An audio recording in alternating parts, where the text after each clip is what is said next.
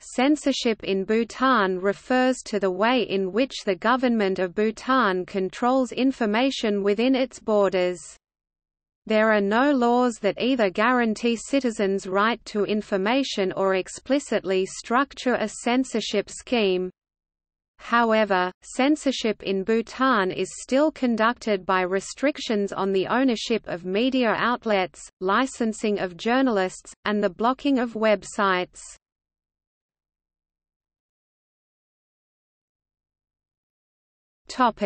Public criticism of the government.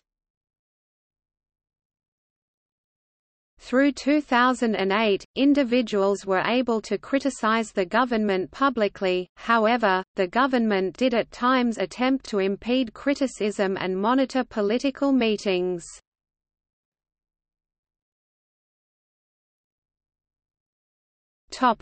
Controls over media. Bhutan has one government majority-owned newspaper, the Kunsal, 5 private newspapers, several magazines, and 3 Internet service providers. In May 2007, the government proposed controls on advertising. After many unfavorable newspaper editorials, the government withdrew the proposal. Through 2008, newspapers operated freely and published stories critical of the government. Foreign newspapers and magazines were also available. Bhutan also has 3 private FM radio stations. Through 2008, the government allowed foreign broadcasts and did not censor broadcast content.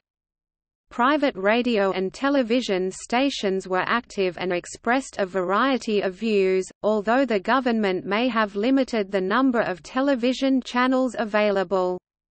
International organizations maintained that the cable costs were often more prohibitive than government restrictions. During the visit of the Indian Prime Minister Dr. Manmohan Singh to Bhutan in May 2008, only journalists from the Bhutan Broadcasting Service and Kunsal were permitted to attend the function. Freelance journalists are also not able to work in Bhutan as officials respond only to journalists from the government media or authorized private media. Media sources suggested that while there is commitment at the highest levels to provide the media with information, some media professionals continued to find it difficult to get access to information from bureaucrats and public officials, especially on issues of corruption and violations of the law. Bhutan does not yet have any legislation guaranteeing the citizens' right to information.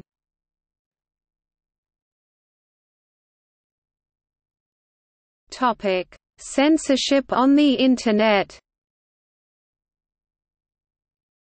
Individuals and groups are generally permitted to engage in peaceful expression of views via the Internet. Government officials state that the government does not block access, restrict content, or censor web sites. However, Freedom House reports the government occasionally blocks access to web sites containing pornography or information deemed offensive to the state, but that such blocked information typically does not extend to political content.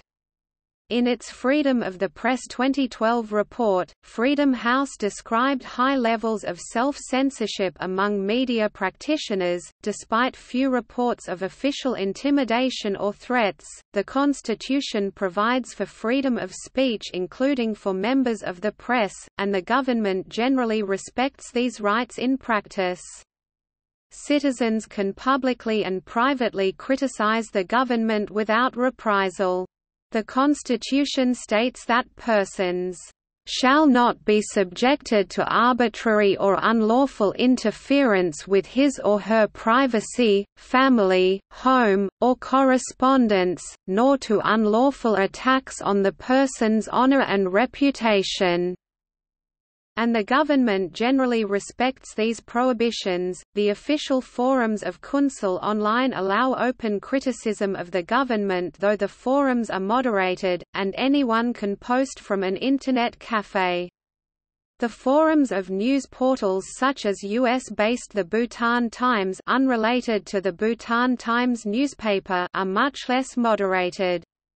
The website was temporarily blocked by BICMA, Bhutan's media regulatory body, in 2007.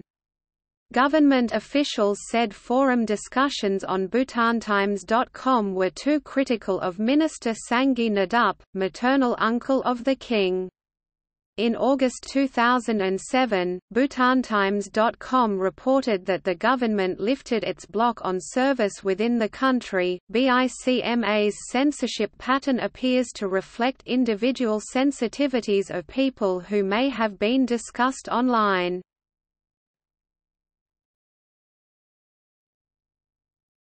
Topic: Censorship of the press in Bhutan. Journalists in Bhutan face very little freedom of the media. They are faced with criminal charges just for posts on their personal Facebook accounts. From 2016 to 2018, there have been 2 new cases regarding the prosecution of journalists who posted on their personal Facebook accounts about property disputes and child mistreatment. While the facts of these 2 incidents happened to be true, they both were still sentenced to 3 months in prison and required to pay a heavy fine. Bhutan government officials have enacted new laws that restricts what can be shared on social media.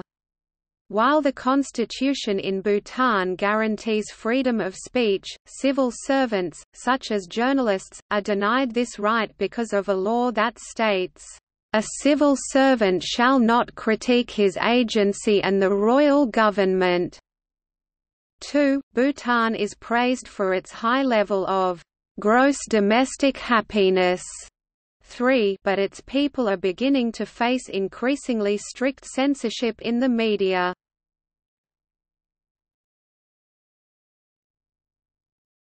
Topic: Laws. Modernly, Bhutan has regulated its domestic media since enactment of the Bhutan Information Communications and Media Act in July 2006. It created an independent body, the Bhutan Information Communications and Media Authority (BICMA), which was formerly a part of the Ministry for Information and Communications. BICMA is responsible for regulating communications, their technology, and their means in Bhutan. The Act provides for considerable discretion, including that consideration be given to peace, stability and well-being in taking over communications services and facilities, intercepting communications, regulatory rulemaking, issuing permits to publish materials, show films, and perform dramas, blocking access to protest websites, and banning certain foreign publications in the national interest. The Act further provides penalties for failure to comply with prohibitory orders by BICMA, and empowers the government to enter private property to search and seize when the agency reasonably suspects regulatory violations. According to Freedom House's 2010 annual report, the media law adopted in 2006 led to the establishment of 2 independent radio stations, but did not provide specific protections for journalists or guarantee freedom of information.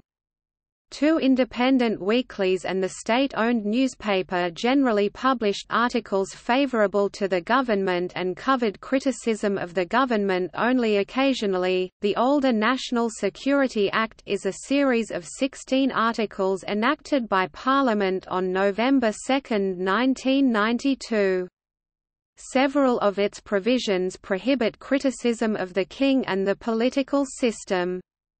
The Act punishes those who undermine or attempt to undermine Bhutan's security by creating or inciting hatred and disaffection, including by speech, with imprisonment for up to 10 years.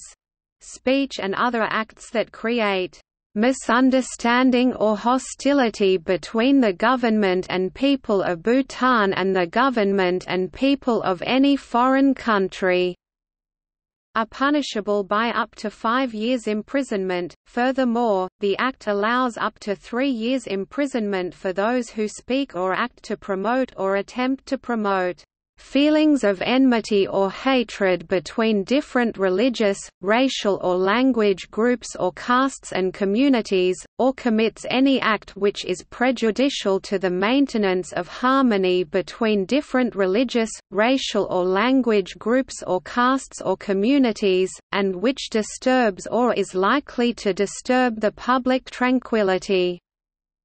As such, the Act criminalizes hate speech and propaganda harmful to foreign relations. In practice, some criticism of the government was allowed, including critical postings on government websites. Certain other pieces of Bhutanese legislation provide for content-based restrictions on speech. For example, the Tobacco Control Act of 2010 makes depictions of tobacco use in motion media other than for health promotion constitute a petty misdemeanor.